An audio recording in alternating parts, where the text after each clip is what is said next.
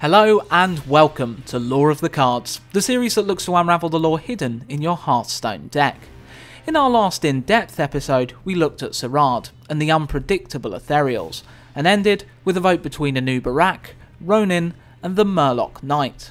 This one was another really fierce contest, but the tiny Murloc emerged victorious against these two legendary heroes.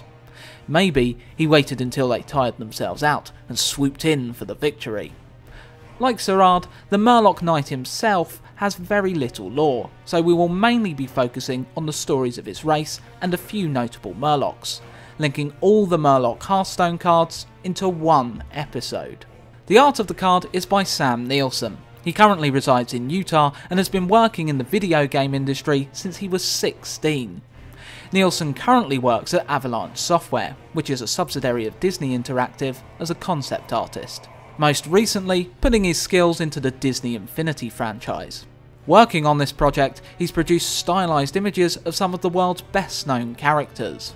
Thor, Iron Man, Tinkerbell and Jasmine, to name a few. This style is only one of the feathers in Nielsen's cap, and we only need look at the work he's produced for Hearthstone to see this. His two dragon whelps reflect a more serious style, and the sapling and Murloc Knight actually seem to combine the styles a little.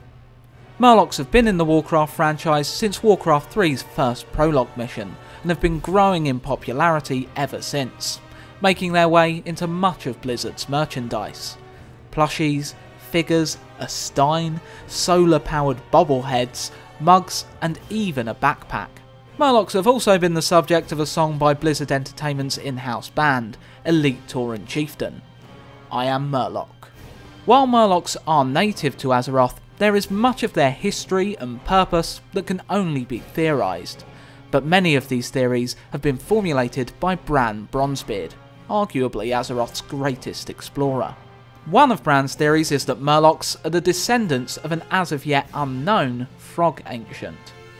Azeroth used to be a place of chaos until the world was reshaped and ordered by giants called the Titans. Many of the ancients were creatures that came into being from the dawn of Azeroth's reshaping, and as a result are connected to the world's essence in a way that very few could be. Ancients that have currently been represented in Hearthstone are Malorn, Cenarius, son of Malorn, and most recently, Aviana. Murlocs evolved from a race known as the Gorloks, that can still be found on Azeroth in the Northrend continent. These squat amphibians are likely physically closer than the Murlocs to their frog ancient ancestor. Unlike Murlocs that possess the ability to walk and run, Gorloks hop while on land. Gorloks will tend to use their rows of razor-sharp teeth as a weapon, rather than crafting their own, and behind these teeth sits a bulbous, bloated tongue. Generally speaking, Gorloks are primal and savage, often attacking on sight. There are a few tribes of Gorloc, however, that are an exception to this rule. These call themselves the Oracles, and they reside in the region of Sholzar Basin. There are several pieces of Titan technology that can be found in the basin, and with exposure to this technology, the Oracles gain self-awareness and intelligence. Their small society, led by High Oracle Susei, possesses an understanding of shamanism, and it is the Oracle Shaman that are looked up to as leaders of their people, with those better suited to fighting sticking to more menial tasks. The Oracles revere the rare albino tickbird, seeing the creature as a sign of good fortune, leading to bountiful rains and good grub harvests.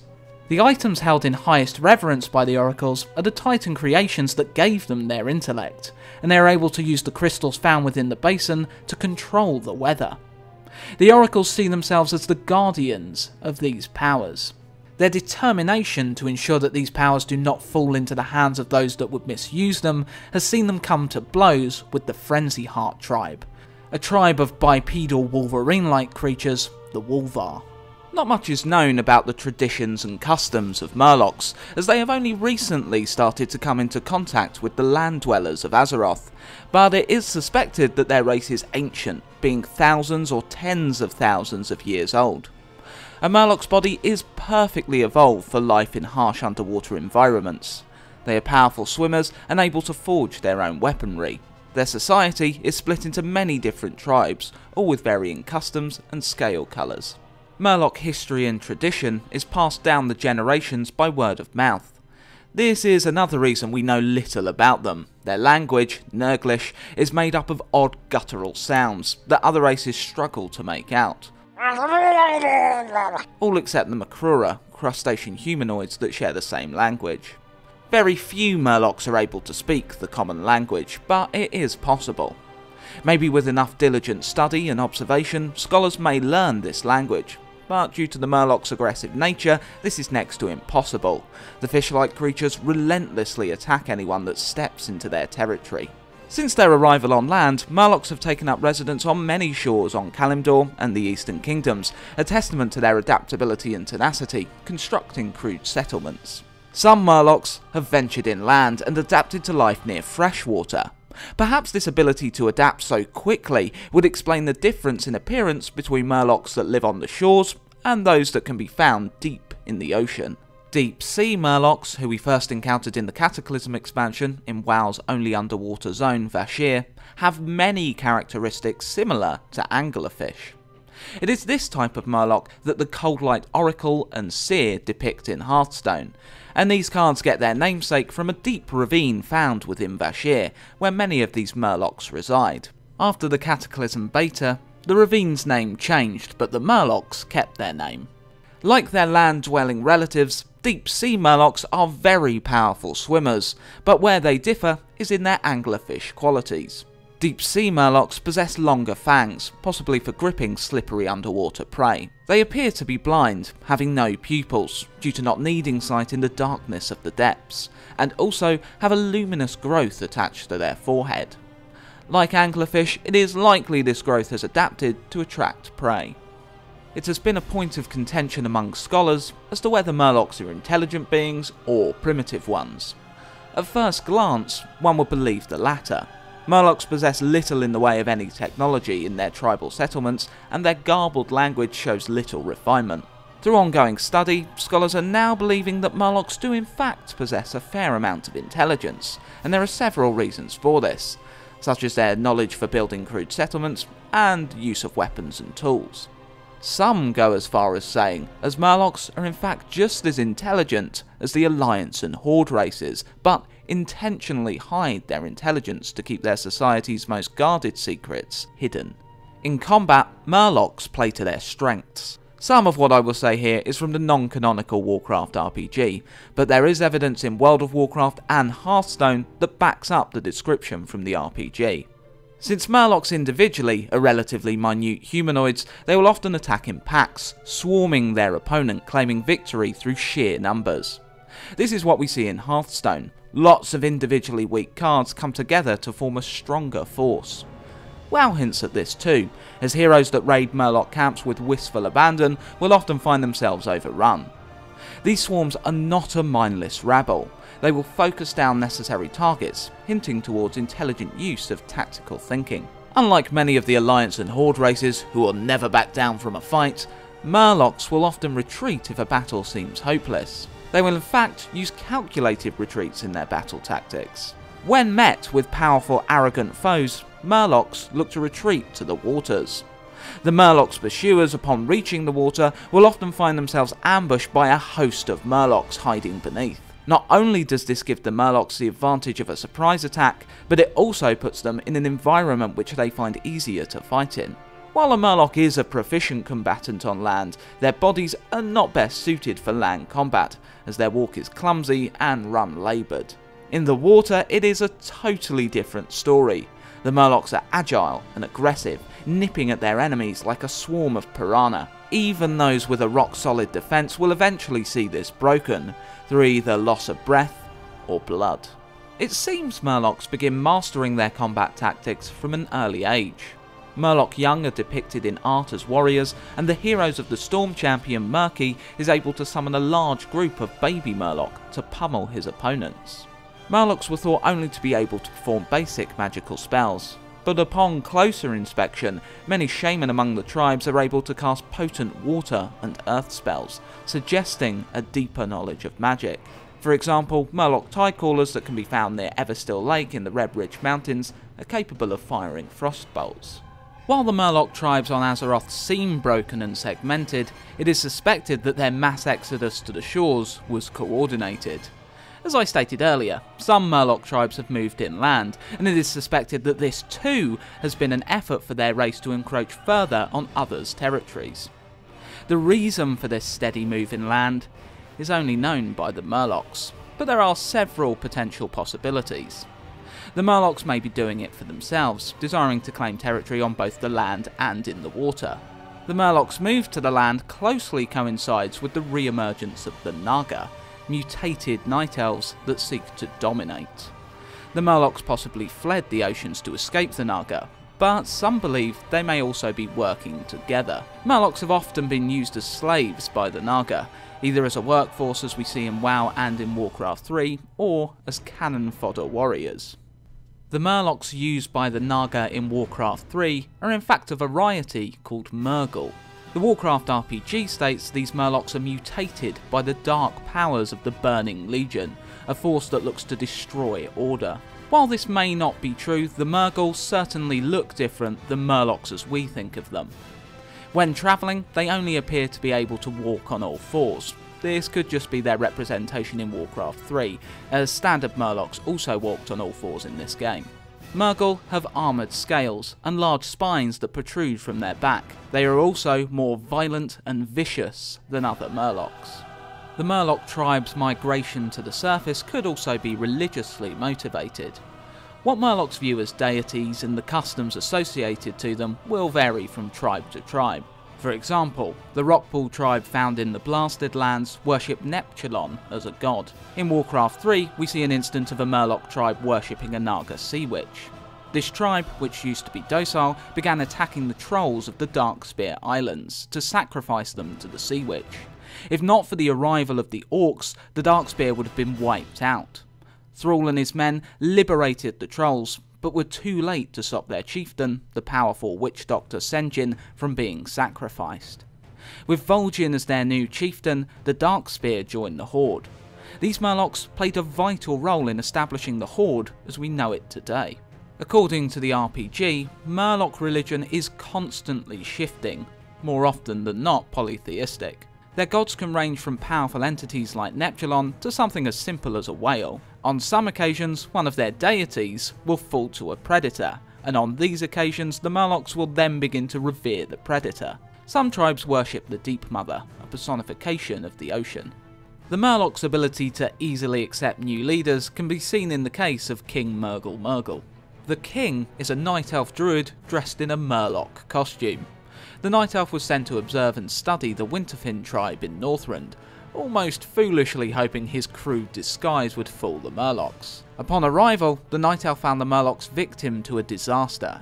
He aided them, and as a result the Winterfin tribe accepted him as their king. Murgle now aids others speak to the Winterfin tribe, who value clams as currency, and need heroes to rid them of the Makrura Claximus, who abducted several Murloc children. Scholars believe that there is a possibility that the Murloc's arrival on land could be heralding the arrival of a commonly held deity, one that may be undiscovered by the mortals of Azeroth. Perhaps just a giant sea creature, perhaps something more sinister, maybe even the arrival of one of the horrifying old gods, creatures that flourished in the chaos before the Titans ordered Azeroth. Either way, it is an unknown quantity, and the possibilities are disturbing. Further evidence of this theory is backed up by the relatively recent occurrence of a mutant strain of Murloc. Many agree these mutations are caused by the stirring of a sinister beast in the ocean's depths. These mutant Murloc show clear signs of corruption, even turning on their own kind. During the Lich King's invasion of the Eastern Kingdoms, where he turned many into his undead slaves, it would appear that Murlocs were in fact resistant to his control in undeath. At least this is what the apothecary Renzithem found. This didn't stop the Lich King enslaving the Chilmere tribe during the Wrath of the Lich King expansion, and turning them into mindless Murghouls. I've mentioned the Rockpool tribe already, but let's just take a quick look at a few other Murloc tribes and characters we know through Hearthstone. The Bluegill tribe can be found in the Wetlands region, and are a thorn in the side of the Alliance's Menethil Harbour, attacking fishermen and stealing ship cargo. These Murloc appear to be led by Gobbler. Gobbler's Warcraft trading card game art is actually used to represent a different tribe in Hearthstone, the Grimscale. These Murlocs can be found in the Blood Elven territory of Eversong Woods, led by their shamanistic chieftain. Those curious as to how to spell that, it's MMMRRRGGGLLL. Is capable of healing himself and allies, and casting the spell Chain Lightning. The legendary Old Murkai leads a group of Murlocs on the coast of Westfall in the Eastern Kingdoms. He is larger and more fearsome than the other surrounding Murlocs, so it is assumed he is the chieftain. Murkai even has his own plushie. The Murloc Raider and Scout also belong to Murkai's tribe, being depicted in the same art piece by Dan Scott. The Siltfin tribe are located on Azure Mist Isle, and don't have friendly relations with the Furbolg that live there. The Furbolg enlisted the help of Draenei adventurers to deal with the Siltfin. The Tide Hunter, Puddle Stomper and War Leader are all Hearthstone creations. The War Leader further reinforces the fact that Murloc attacks are organised.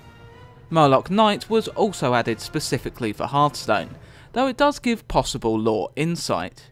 Previously, we have never seen Murlocs mounted, and whether frog mounts become canon is yet to be seen. The Murloc Knight also wears plate armour that suggests that Murlocs may in fact have a very good understanding of the art of crafting it.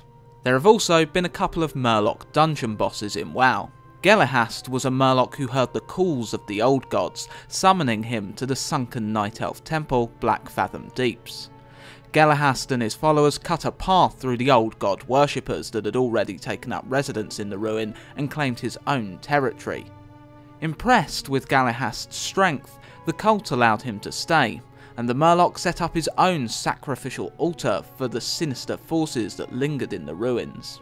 Galahast's rule over his territory came to an end when the cultists decided to cleanse the ruins of anything not under their control in the Warlords of Draenor expansion. The Faceless One Coral was sent in, crushed Galahast and subjugated his followers. Coral now leaves Galahast's twisted corpse on his sacrificial altar. The Murloc Cookie has been in a classic version of a dungeon and its remake. You can also catch an awesome legendary concept for his card on Fuller's Games channel. Cookie served as ship's chef under Captain Greenskin, who had been hired by the Defias Brotherhood's leader Edwin Van Cleef.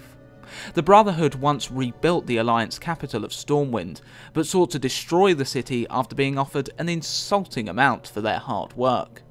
Greenskin was slain and Cookie sought to defend Van Cleef, but was defeated. Van Cleef was then killed and beheaded by adventurers. It would later turn out that Cookie survived his encounter with the heroes and took over as captain of his ship.